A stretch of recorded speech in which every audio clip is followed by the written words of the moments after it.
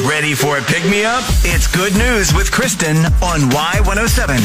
Have you ever ordered an Uber from the Blue Note and they just went above and beyond for you?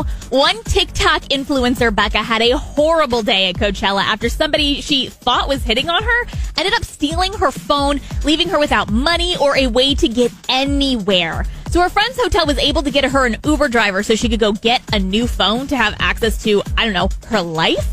But Raul was no everyday Uber driver. He heard her story and he insisted on going in with her to the store to help and make sure that she had a ride afterwards.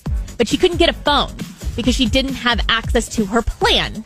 So Raul drove Becca to the police station so she could file a police report in the meantime. And while police were looking things up and searching, he bought her a round of margaritas and they just shared their lives with each other. Raul told her that he has a daughter who's fighting cancer.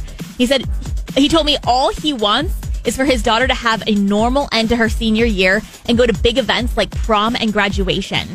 After this, he drove Becca to the Airbnb the police had found that the thief was staying in. They found her phone sitting on top of the gate. And after all of this, he still drove her to go rent a car so she could get home. She was so floored by his kindness, she took to TikTok to ask her 800,000 followers to donate to a GoFundMe she set up for his daughter. And they raised over $200,000 for expenses. Kindness goes so far, both ways. Good News with Kristen. Catch every episode on demand now under podcast at Y107.com, on the Y107 app, and subscribe where you get your podcast.